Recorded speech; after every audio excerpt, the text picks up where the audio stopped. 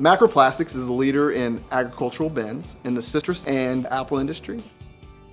We design very large plastic bins, some of them 4 by 4 by 5 feet tall, that weigh 60 to 100 pounds.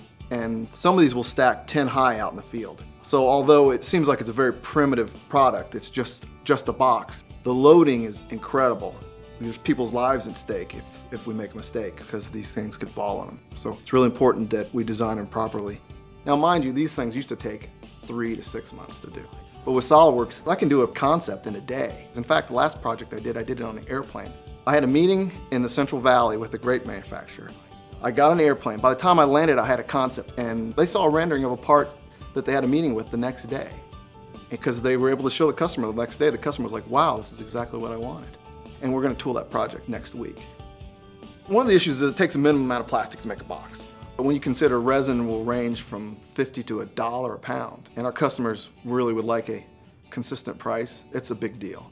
Our way of being environmentally friendly and stay in business and make an affordable product is by using finite element analysis to make sure we're using the minimum amount of material necessary to do the job. I do an FEA as soon as I possibly can.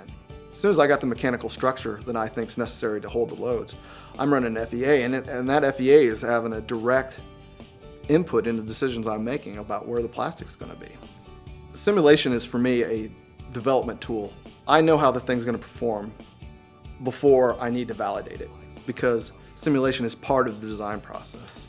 It's instant validation while you're developing the product.